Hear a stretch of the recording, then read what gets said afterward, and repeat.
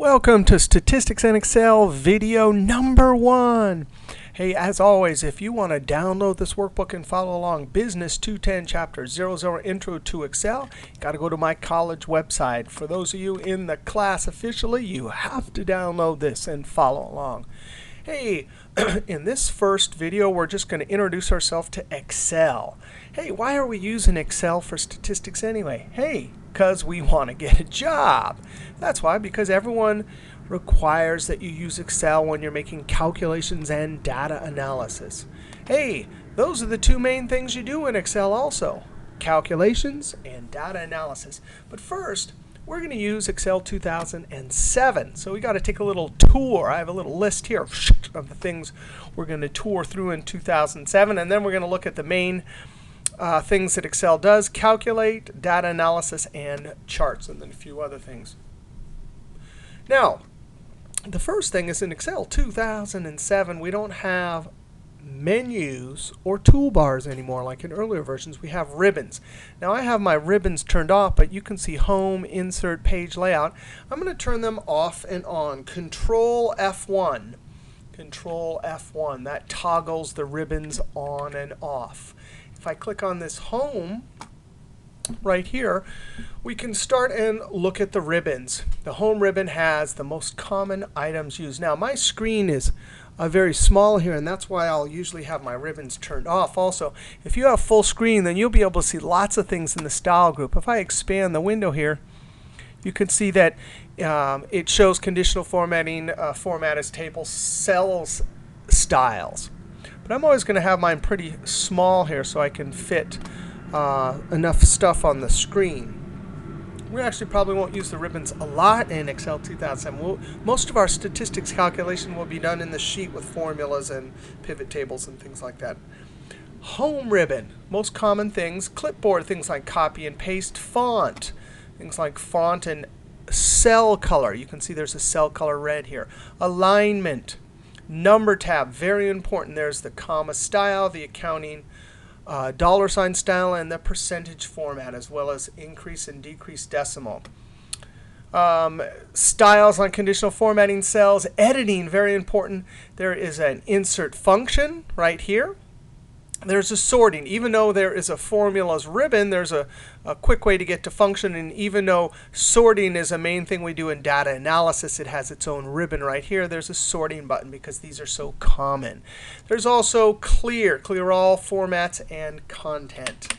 The next ribbon, insert, we will be using. There's lots of things you can insert. The main one we're going to be using is charts and pivot tables. Page layout, we won't be doing a lot of this, although it is important. Notice that this is the page layout ribbon. This is the page setup group. Here's margins. That's an icon inside of this group, inside of this ribbon. Down here in the corner, this is called a dialog launcher. If you click it, you can get to your page setup. This has everything to do with page setup. I'm going to click Cancel.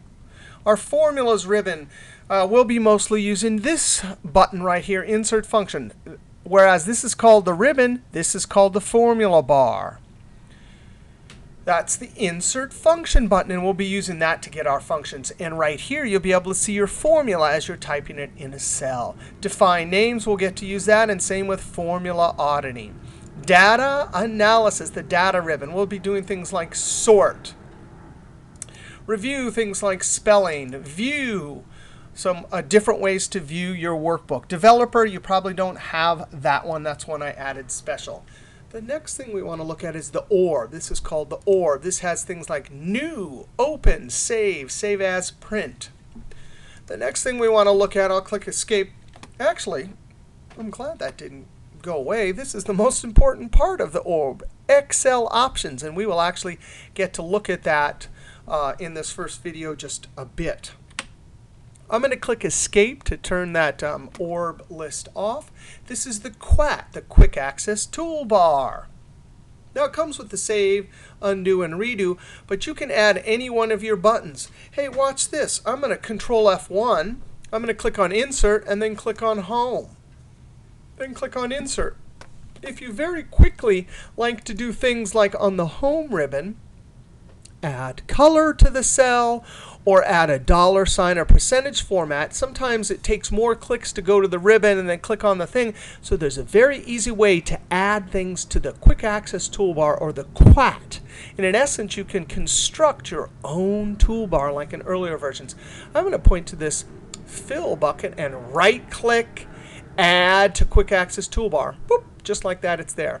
I'm going to click back on the home, and this comma style, right-click, add to Quick Access Toolbar. Very convenient. The other thing about the QAT is you can go and add any button. There's about over 1,000 features in Excel, and not all of the things from earlier versions made it into the ribbon. So here's how you add any button you want. Right-click, customize Quick Access Toolbar. Customize comes up. You can see this is Excel Options. This is the Excel Options area. We could have alternatively gotten to this through the orb. Over here under Choose Commands From, select All commands. And then there they are, over 1,000 commands. If you were looking for the Form button, you'd click on the list and hit F to jump to the Fs. And then you'd search through and try and find your Form button. You could click on it and then click Add. At the bottom over here, you have to click OK. And sure enough, your Form button. So that's how you add your own buttons. So that's a little bit about the ribbon, the QAT, and the orb. Over here is the scroll bar. You can scroll and move your sheet back and forth. These are sheet tabs. We have an Intro to Excel. Here's the keyboard shortcuts. It's a great list of keyboard shortcuts. Here's calculating. So to move between sheets, you could click with your mouse on each sheet. To rename a sheet, you would right-click and point to Rename. Right-clicking is a great trick because you can right-click pretty much anything and it will give you a context-sensitive menu. So you can rename and then type it. I'm going to click Escape because I don't want to rename it. Now I got to show you a keyboard shortcut to move through. Actually, let me show you these. These move the sheet tabs, but not the selected. So as I click this arrow right here, I see more sheet tabs, but that first sheet tab is still selected. This goes all the way to the end. This goes all the way to the front. Notice that that was always selected. There's a better way to do this. Control and then page up and page down. You got to find your page up and page down.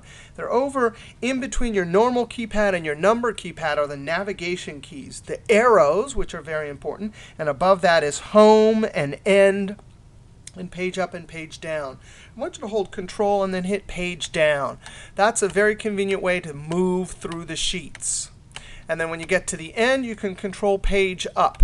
And in our workbooks for this class, there's going to be lots of sheets. We're working on the Intro to Excel sheet right now.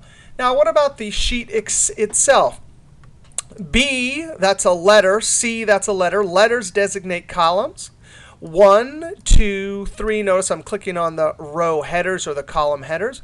Numbers represent rows. The intersection of a column and a row is a cell. That's B2. I have it typed right there. Actually, there's a tricky formula there saying that that's B2. But notice up here, this is the name box. If you put your cursor, it'll also tell you what name that cell is. Now, all the cells in our sheet, there's a lot of them. In 2007, there's 17 billion. That's called a worksheet. This is the Sheet tab, and the name of this worksheet is called Intro to Excel. If I click right here, the name of this worksheet is Keyboard Shortcuts. Back here to Intro to Excel, all of the sheets are called a workbook. And up here, you could see the name is Business 210, Chapter 00, Intro to Excel.XLSM. That is the name of the workbook. This is a new extension, .XLSM, and there's XLSX. The M means you're allowed to have code. The X means you're not allowed to have code. Amazing new file format that saves space and is more universally understood. Now, we have 3 main things we're going to cover. I'm going to click with my Control page down on keyboard shortcuts. There's a great list there. And in this class, we're going to learn a lot of them. And there's a big list for you. Control page down. Excel is made for calculating. Control page down. Excel is made for data analysis. Control page down. There's 2 sheets for data analysis, things like pivot tables. Control page down, I get to charts. That's another main aspect of Excel. Control page down, then we're going to cover cell references. Control page down, then formatting, and then percent calculations. I'm going to control page up. And when we come back, we will talk about our first main area of Excel, Intro to Excel, calculating. See you next video.